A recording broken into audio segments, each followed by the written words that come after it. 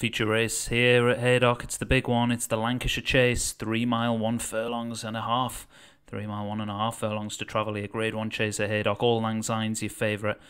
2 Group 1 wins on the board already for Ryan Tamasebi. G.I. Joe, Leon Van Rensburg. Leighton Damage, D. French. Lord's Kingdom for Jim Murray. Master of Time, Joshua Sutherland. Panzer Martin Leadham. Plague Runner, Craig Allen. Going to try and follow up from a good handicap win last week. Reality Check, Ryan Tamasebi. Springgate, Darren Thompson. Carrizzolo, Limerick for Davy Ladd. Dancilly, Fammy, Alex Cherry. Glad All Over for Davy Ladd. Lost on the Way for Joshua Sutherland, one of the fancied runners. Overcast, Ollie McCormack. Resentful, Sadie, James Chase. Sunday Mots, Thomas Rogers. Up on the Catwork, Leon Van Rensburg. Witstar Mayhem, Alex Cherry. And Yorkshire Scent, Craig Allen. Off and running in the Lancashire Chase. So 2 of the fancied runners in the lead as they get over the first, and All Lang Syne was taking a pull there up front and took off very far in front of that fence, but seemed to get over it okay. Lost on the Way, one of those that has got really good form, bounced back well with a good second last week after a fall in the JN Wine Champion Chase.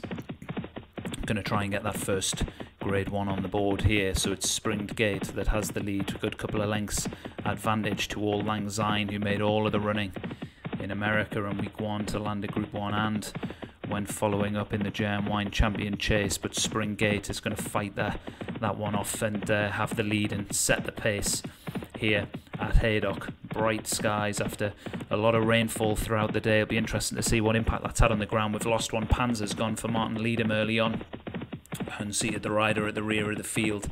So it's Springgate that has a lead of a few lengths, a good 5 lengths actually over All Lang Syne as they come to the next. Lost on the Way, just in behind that one for Josh Sutherland. Lord's Kingdom, Jim Murray. Ryan Tamasebi's second string, Reality Check, racing towards the centre of the field in 5th place at the moment. G.I. Joe just in behind that one. So as they get over the next one, sorry, there was, I don't know if any of them made a mistake there, just technical glitches. They went over that fence and couldn't quite see if anything made a serious error. I think they all got over it okay, to be honest. So Springgate still has the lead from All Lang Syne, who's just looking to maybe move up and close that lead a little bit, really attack that fence, as did Lost on the Way for Joshua Sutherland. So those two matching each other stride for stride. G.I. Joe has a share of 4th with Lord's Kingdom as they come over the next.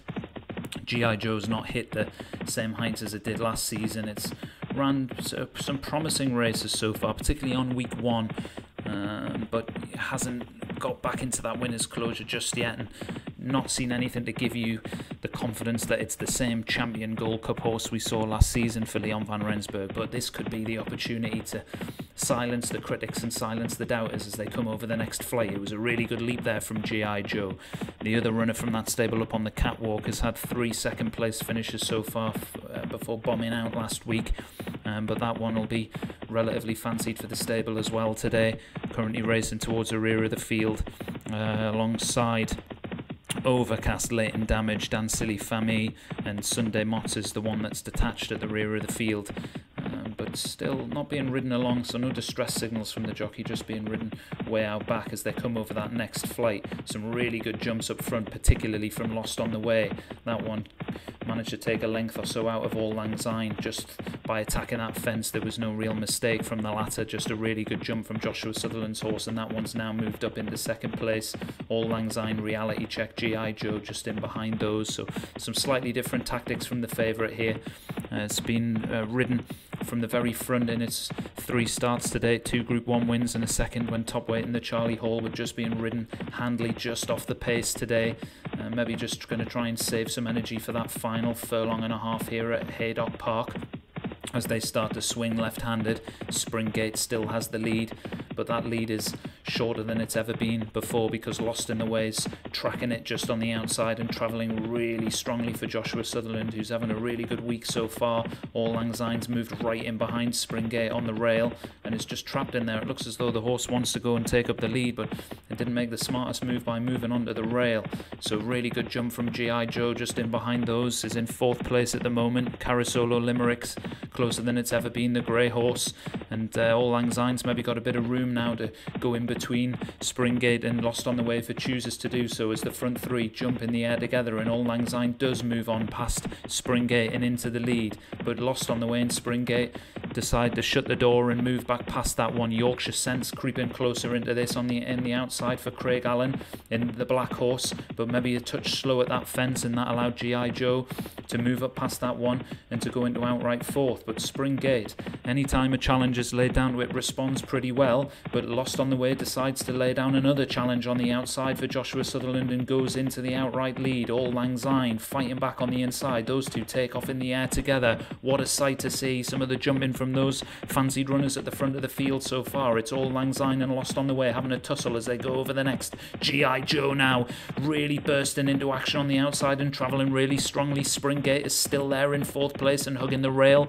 Behind them, Lord's Kingdom, Plague Runner, that we know will stay this distance really well for Craig Allen. Yorkshire Scent looks outpaced for the same stable up on the catwalks, really trying to fight its way into this race as well. We're into the final 4.5 furlongs. Witstar Mayhem is making some really good progress from the rear of the field and hits the front as they get over the next fence.